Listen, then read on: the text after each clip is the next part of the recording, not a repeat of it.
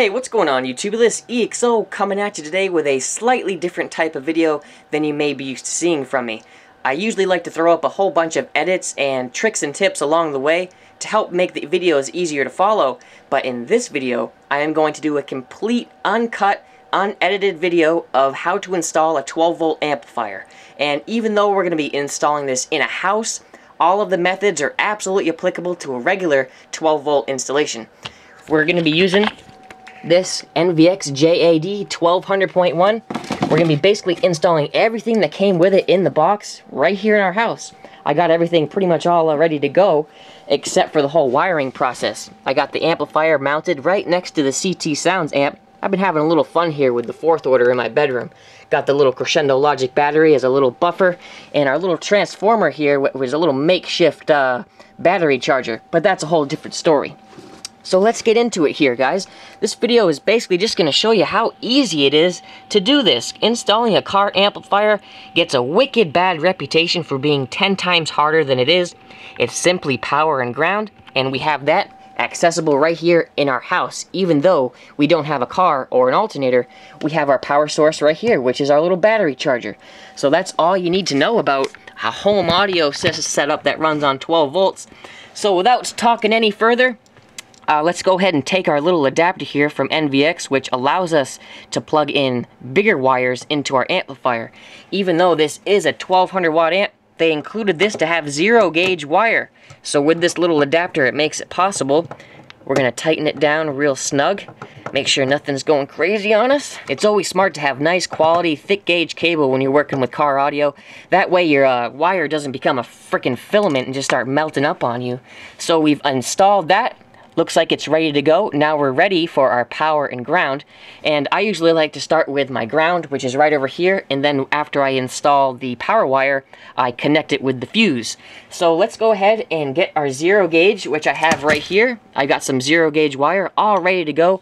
I went ahead and trimmed off the top here for the last installation, so I'm going to go ahead and recycle this.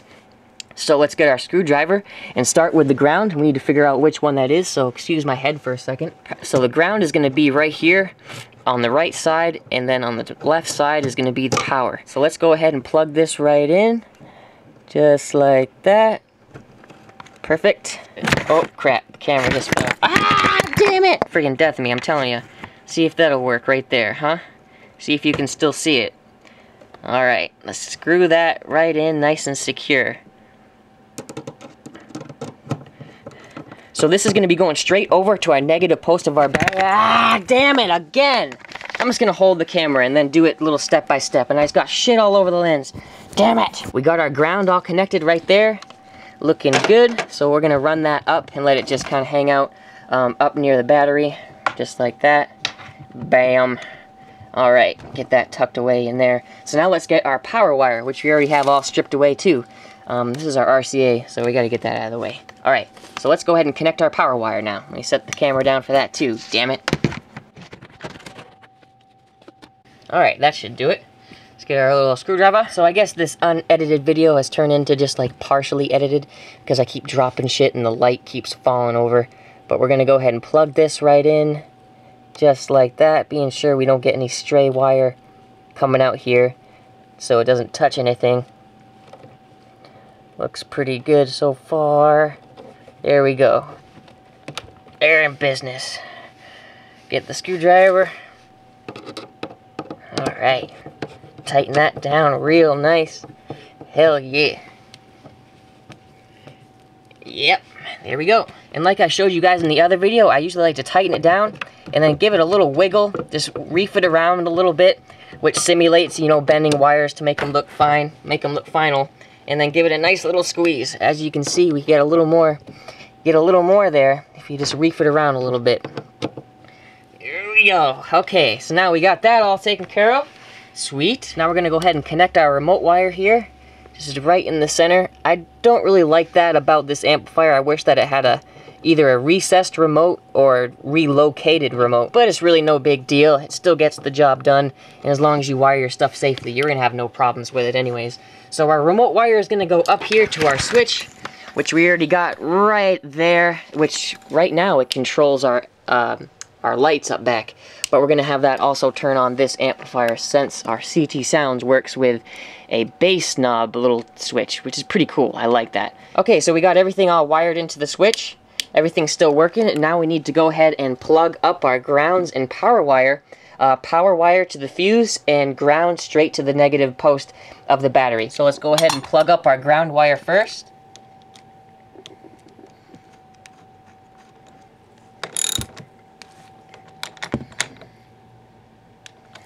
Okay, we got our ground connection all connected, so now let's get our power wire all connected to our fuse. So the power wire will literally plug right onto this little fuse right here.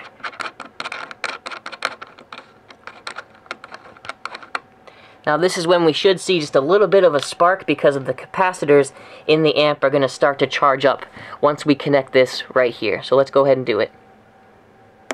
You see that? That's a little 1200 watt spark right there, just getting them capacitors all charged up on the inside. So now let's go ahead and split that a little bit and screw this guy back down. So right now, guys, technically we have a powered amplifier. Everything is ready to go, and it's only, what, been like 4 steps? That's how easy it is, guys, quite literally.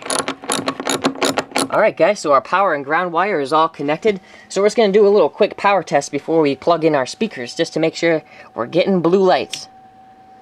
Nice. Looking good, guys. Everything's golden. So let's go ahead and turn that back off. Nice. Alright, let's get our speaker wires plugged in, guys, and then we're just going to have to plug in the RCAs, which we got right here, and be good to go. Woo! Alright, let's go ahead and let's go ahead and loosen up these speaker terminals, get them ready for some 8-gauge speaker wire. Whoops, look, I took that one out. There we go. Let's loosen them up. There we go. Awesome. Okay, so we got our first speaker wire here. Let's go ahead and plug that into the negative.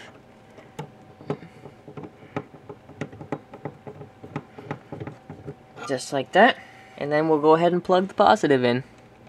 Awesome. Guys, we are officially ready to jam. So let's go ahead and plug in the RCAs and get some bass going. Woohoo! Take these right out of this amp, plug them into this amp, just like that. Okay guys, so there it is. Just got a little tucking away left to do for the speaker wire. It's really no big deal. I'm probably just gonna fucking leave it like that. But alright, let's do a little test, huh? Let's get this show on the road. It'll probably help if I turn my speakers on. Yeah, I did stuff some socks in there because the bass was just a little too much from these guys, and it was making that sound like shit. So I just plugged up the little ports there.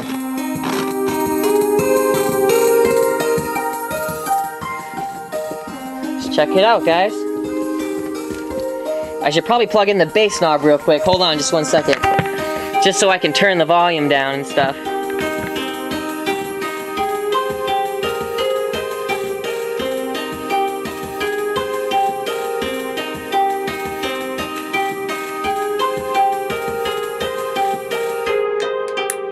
Alright, let's turn it on, guys.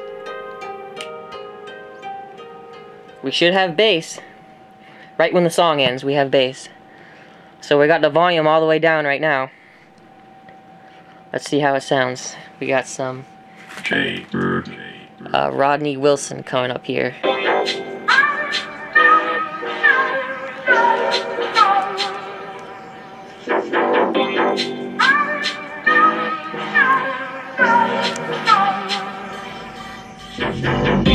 Oh, we got bass. Nice.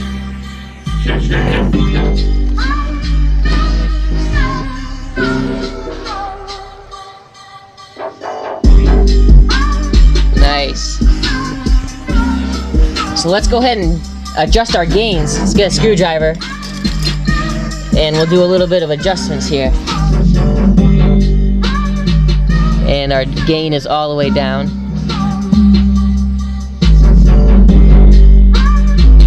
Let's turn that up a little bit. There we go. Sweet. Definitely sounds good. We'll give it a little more gain here. It still sounds nice and clean. We'll go halfway, just like that. Alright, let's just hear another song. So Oh yeah, that's definitely a lot more bass. Yeah. Sweet.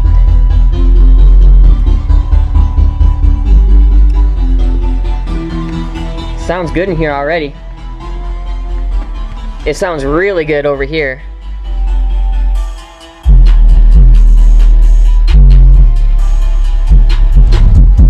Hell yeah. Sounds great. We're still above 13 volts. Man, I love this freaking battery. Those Crescendo Logic batteries are freaking awesome. We got another Rodney Wilson song here on SoundCloud. Wow. Whoop, it ate it.